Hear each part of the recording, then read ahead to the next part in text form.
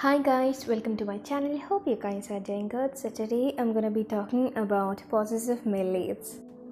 But before we begin with the list, I just want to say that if you like my videos, subscribe to my channel and give this video a thumbs up. Now let's begin our list. Number 1. The Beast Tamed by the Villainess. Story is about a girl named Yuna who transmigrated into the body of Ileana, a sociopath villainess, who picked up a boy named Magnus, brainwashed him and raised him as her beast. Yuna remembers that in the original novel, this beast was a royal member and he escaped from Ileana's clutches. Soon after, he met the heroine, became the emperor and killed Ileana.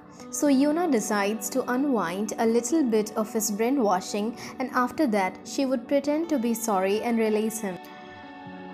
Both the leads are hot, but I am sure this might take a deep dark twist.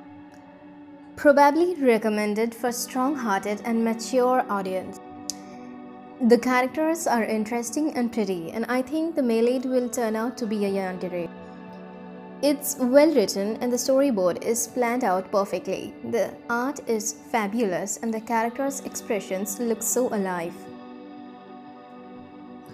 Coming at number 2, we have Dictatorship. After serving in the military for 8 years, Si-yoon arrives home to find that not only has her father lost their family home, but now they are penniless. A friend tells her about a security position he describes as hell, were it not for the salary. In an attempt to regain some of what their family lost, Si-yoon decides to go to the Kingdom of Oman for 1 year to work as a member of Prince Ashel's private security team. But the so-called polar bear of the desert keeps changing the rules, and Si-yoon's not sure she will make it out anytime soon. The plot is a bit fresh for a romance josei manhwa. Also, there are some elements that may be offensive to some people. The chemistry between both the leads is amazing. Coming at number 3, we have Stigma Effect. Story is about a maid named Uriel who is bitten on behalf of a noble boy, Raflet. Uriel has the ability to see future in her dreams. Some memories of her childhood were cruel, but Uriel held no resentment towards the boy.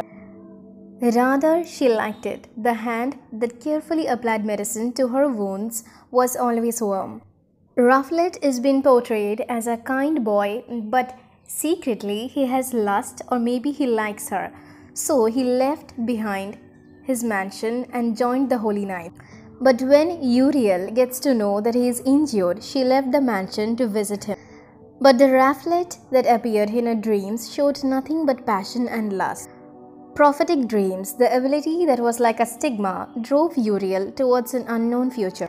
Art is fantastic and the plot seems unique and interesting. The female lead is a pushover and naive in my opinion, and the male lead is like a beast.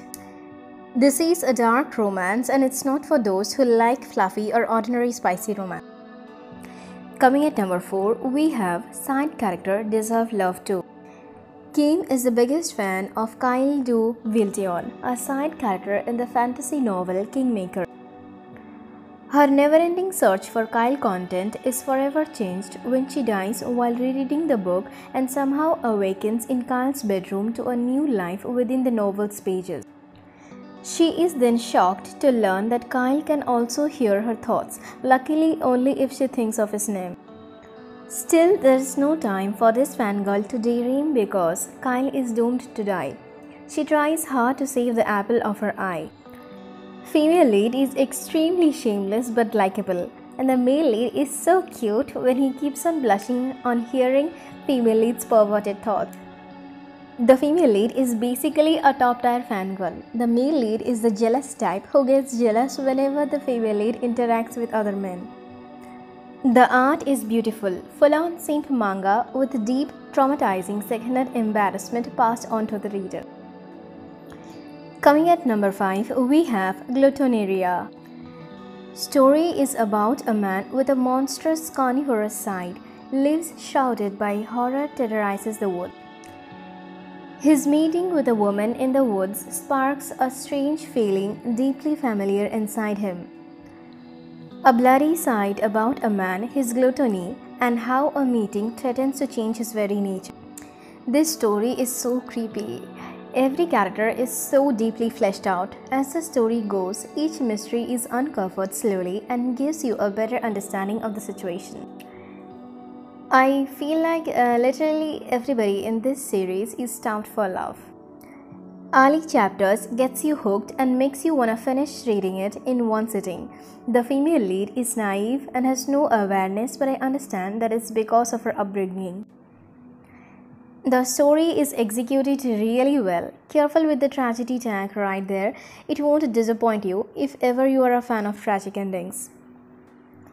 I hope you'll have a good day. See ya.